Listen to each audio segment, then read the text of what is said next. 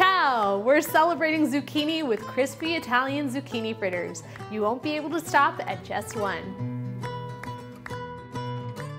So I have the most wonderful neighbors. They happen to be Italian, they're really great cooks, and they have the most gorgeous garden where everything they grow is perfect.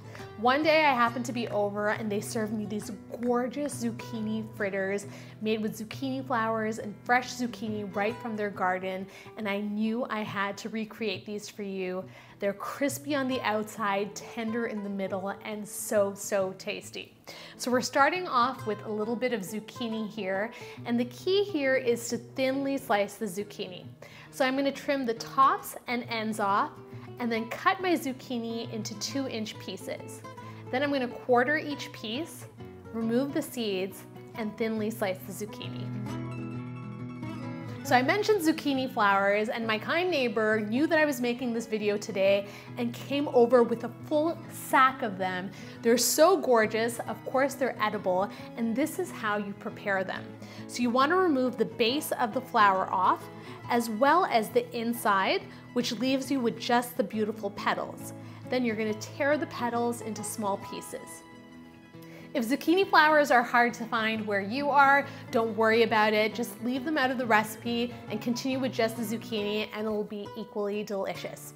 So now we're going to start by creating the batter. So I'm going to mix my zucchini as well as my zucchini flowers in a large bowl, and I'm going to add some all-purpose flour, a little bit of salt, and some black pepper, and we're going to toss everything together. Now I'm going to crack a few eggs into a bowl and whisk them up until they're nice and smooth.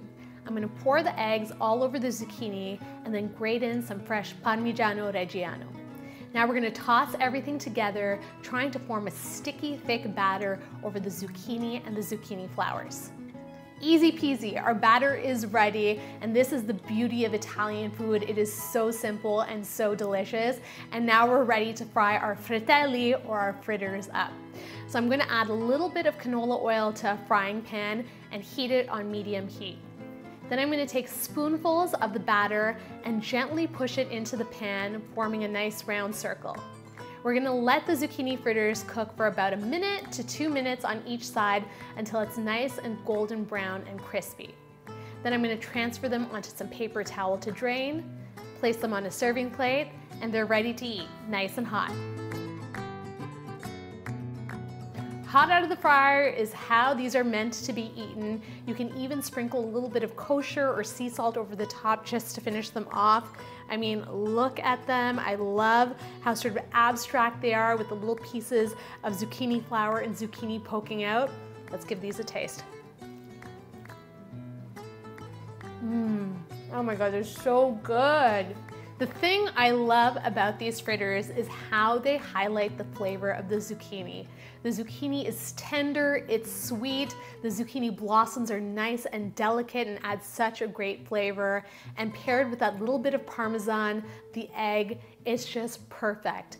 Nutty, buttery, delicious, such a celebration of a great vegetable. So if you have a garden filled with zucchini, be sure to go grab them all and make these fritters.